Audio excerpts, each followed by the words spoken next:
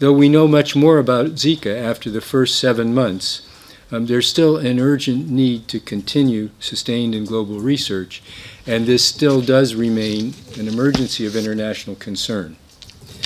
But there was much discussion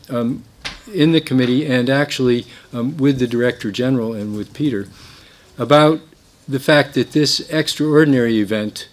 is rapidly becoming, unfortunately, an ordinary event,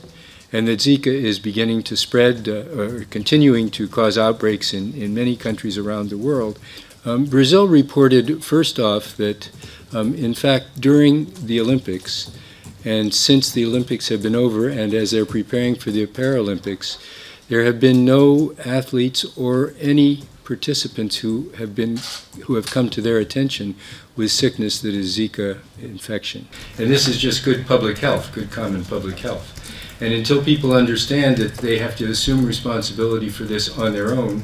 protect themselves using repellents, long sleeves, long pants, making sure that they stay away from areas where they could be bit by mosquitoes if they're pregnant, this is the most important tool that we have, knowledge and information.